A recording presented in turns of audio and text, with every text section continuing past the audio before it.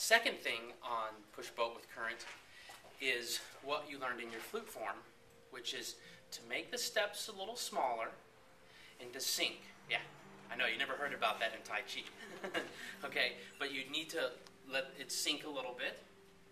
And when you just sink a little bit, and you guys understand that, you've been doing this for a while, when you let it sink a little bit, you'll feel it connect, like all of your joints have been, like our ball bearings, and they've just been totally made to be smooth, okay?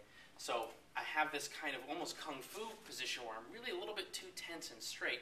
I'm not really overly tense in the standards of Chinese martial arts, but it's not quite Tai Chi.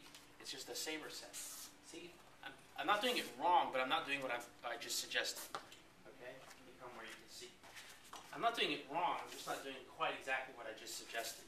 My back is arched, my muscles are being worked.